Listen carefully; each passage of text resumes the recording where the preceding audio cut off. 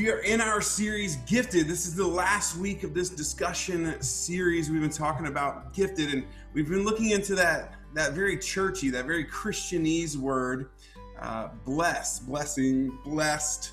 And sometimes it's used as a derogatory term, right? You ever heard someone say something mean about someone and then follow it up with bless her heart, so it sounds a little nicer? It's a pretty commonly thrown around word, even in our modern culture. You'll find it in songs and in other things, and the way people talk about things. So blessings is oftentimes misunderstood, misused word. And really, when you get into the Bible, first starting off into the Jewish scriptures, you find that blessings are simply words of honor. Giving someone a purpose is giving them a blessing. Children are referred to as a blessing. We find that oftentimes people want to bless someone, they give them good gifts. And we said in week one, we were just looking at kind of 30,000 foot view of this discussion, we said we are blessed to be a blessing. The gifts that we have are not to just be gifts for us, but to be gifts to the world.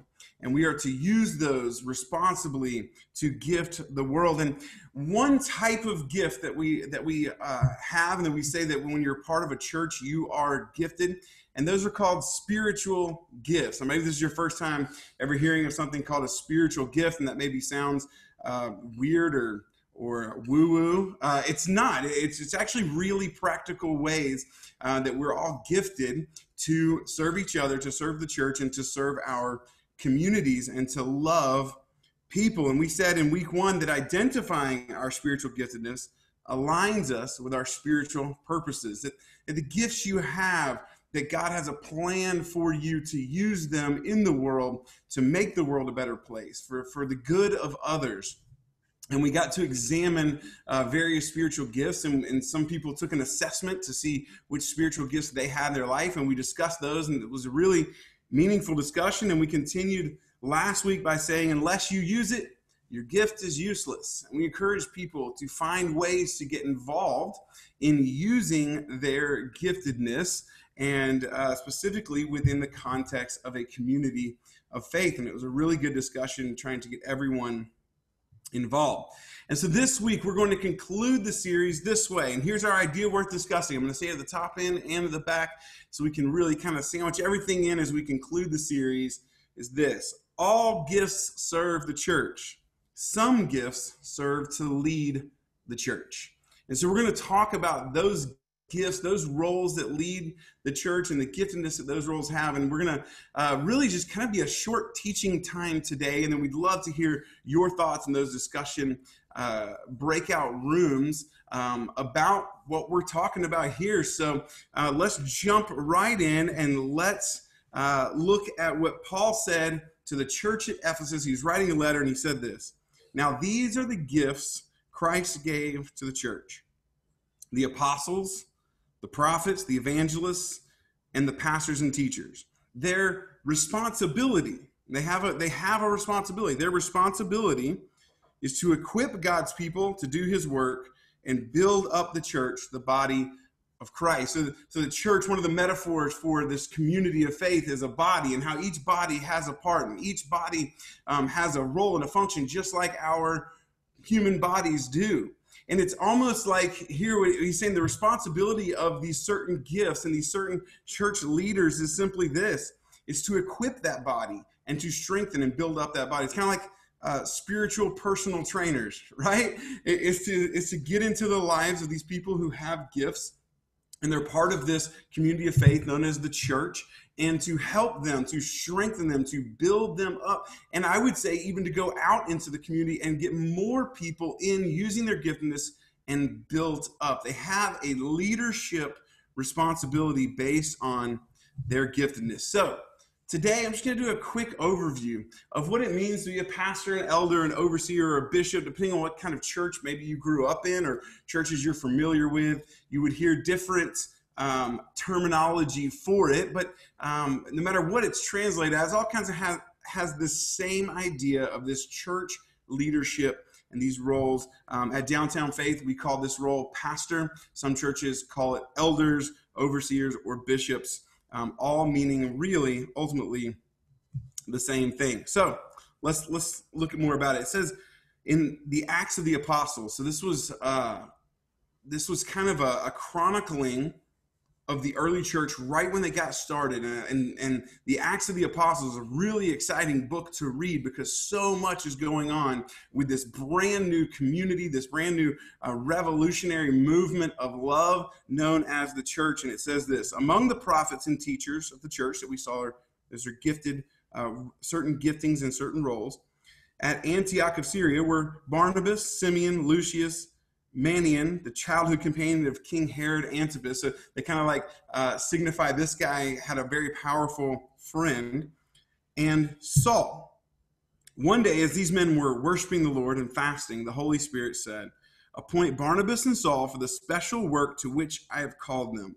So after more fasting and prayer, the men laid their hands on them and sent them on their way. And we're going to see that Paul and Barnabas began to take missionary journeys and to start churches, and to be pastors of pastors is ultimately what they become. And we see this, that pastors, elders, overseers, bishops, they're called. They're called. And they're not called by people.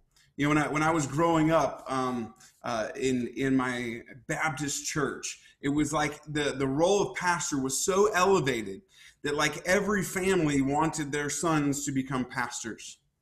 Right? Every family wanted their daughters to become pastors' wives because the daughters couldn't become pastors in that tradition. And so they get as close as they can, right? So be married to a pastor. And it was, you know, you were mama called and daddy sent, they said, right? And this was so important to these families. That's what it was. But ultimately, it's not humans that call these pastors to this role. It is a compelling of the Spirit of God in your heart to lead.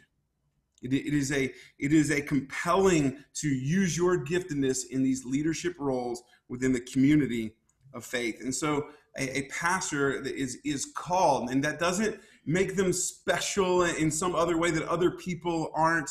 It's just this compelling to this leadership role within a church that not everyone has, and maybe other people desire it, but they feel this compelling from the very Spirit of God.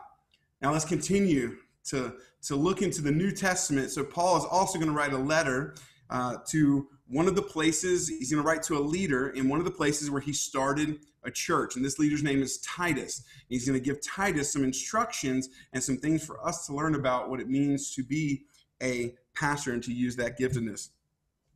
In the letter to Titus, Paul says, I left you on the island of Crete so you could complete our work and appoint elders in each town as I instructed you. So like all of the towns in this area, and they all have these little gatherings of these Jesus gatherings, these communities of faith. I want you to go around and appoint elders in each town as I instructed you. And he's going to give us some very interesting insight into what it means to be a pastor or an elder. It says an elder must live a blameless life. That's pretty heavy. Right? That's okay. If you're wanting to be an elder, you kind of feel this. If you're wanting to be a pastor, you feel this. He must be faithful to his wife, and his children must be believers who don't have a reputation for being wild or rebellious. So not the normal, what we call PKs, right? The preacher's kids were always the worst in Sunday school, right? If you grew up in church, you understand that. It says a church leader is a manager of God's household. So he must live a blameless life. He must not be arrogant or quick-tempered. He must not be a heavy drinker, violent, or dishonest with money. And then he's gonna kind of juxtapose. He's gonna compare it here to this. He says, rather, he must enjoy having guests in his home, and he must love what is good, and he must live wisely and be just. He must live a devout and disciplined life. He must have a strong belief in the trustworthy message he was taught.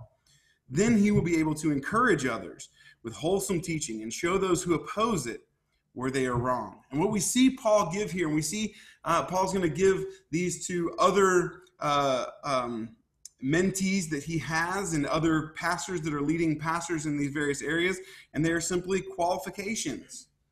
So a pastor is called but also qualified. Now, when you read those qualifications, if you're anything like me, sitting here as the pastor of Downtown Faith, I feel a very heavy weight. And that is one of the things that pastors feel, because their life can be at times under a microscope, but also just the idea of living my life in this way that was described feels very heavy. But I want to say to you this, that all of these qualifications are worthy aspirations for anyone who follows Jesus, right? Like the idea that you would love what's good, that you would be just, that you would be faithful to your spouse, that you would raise your kids well, that you would be good with money, that you wouldn't be arrogant. Like these are things that you would love to have people in your home. These are all things that we can all aspire to. They're things that we can all put out in front of us as goals in our life, to live a devoted and disciplined life. Most of us would say, yeah, I want to live that way. And it's simply saying here that like what you're looking for in a pastor is, as Titus would go around to these towns, the people you're looking for are going to be people like this. They're going to have these qualifications, but these are qualifications that any of us could have. And I would even say that we should have in our life and should strive to have in our life. But it's especially important for a pastor because of this right here. I love this quote. You cannot pass on what you do not first possess. You cannot preach and teach a life that you do not have of your own. We have a word for that. It's called hypocrisy. And more and more and more in culture, you're finding spiritual leaders and pastors and people of faith-based organizations in power being exposed because they are trying to pass on something that they do not first possess. And it hurts them, their family, and their organization that they're trying to lead. So again, there is a weight, but it is simply because you are trying to live any life, a life that anyone would live that is following Jesus. Now, we saw earlier in the letter, in the Acts of the Apostles, in that book, we saw how Paul and Barnabas were sent out, and they were called by the Spirit and then sent out by these other church leaders. And then we're gonna catch up with them a chapter later, and we're gonna see what they do. It's gonna give us one more thing to look at. It says, Paul and Barnabas also appointed elders in every church. With prayer and fasting, they turned the elders over to the care of the Lord, in whom they have put their trust. So they would appoint people, and then they would turn them over to the Lord, right? So sometimes, the reason I say this is that sometimes the idea of becoming a pastor, if it's ever brought up to a person that's just been faithful in their church, right? They're just involved and they're demonstrating these qualities, and maybe a pastor like myself will go to them and say, hey, have you ever thought about being a pastor? Have you ever thought about leading in a church? And the biggest fear most people have is, oh, now I got to go to seminary, or now I've got to pass all of these qualifying things. And a lot of denominations and a lot of church groups have like all these hoops they want people to jump through. And here what we see is that when the church first started, it was, are you called? Are you qualified? Okay, then we appoint you, right? We ordain you. We put you in that role, and then we turn you over to Jesus, and we trust, and you trust Jesus in this leadership role. It wasn't about checking off all the boxes, these man-made boxes. It was about, are you called? Are you qualified? Then let's appoint you and put you in that role. Ordained is just a big word. It simply means the act of placing called, qualified people into a role of pastor, elder, overseer, bishop. And these are people who possess that calling, and they are qualified. And maybe they have those giftings that you need to lead a church and to hold that responsibility of equipping people and building up. But I want to say one more thing about this role of pastor. This one more weighty thing, because you can have all the skills and you can have all the knowledge and you can have all the giftings, and it's still not going to be enough to bear the weight that some people feel when they lead the church. And Paul David Tripp wrote a book called Dangerous Calling, and it's a really good book for people who are considering what it means to be a pastor, and is that something for them. He says the ministry you are doing is never just shaped by your gifts, knowledge, skill, and experience. It is always also shaped by the true condition of your heart. Pastors have to guard and watch and monitor and keep a finger on the pulse of their heart. How are you leading? Where are you leading from? What are your intentions? What are your personal ego-driven agendas that you have to push aside and you have to literally kill off every day? I've got to kill that ego, agenda-driven leadership, and I've got to lead from a heart condition that is following hard after Jesus and loves people. That's how you will find a successful pastor. It's not based on their skills, their knowledge, their giftings. Those things are great. I went and got all those things when I wanted to become a pastor. But I'll tell you this, pastors are people who struggle with that same ego, who struggle with our heart condition, that struggle with life. And we have some of the same ills that anyone else has, some of the same trials that anyone else has. We can feel things and become bitter. That cannot be the condition of our heart as we lead. And so one of the things that a pastor is always going to do is monitor that so that they can lead from a right place. Because all gifts serve the church. Some gifts serve to lead the church.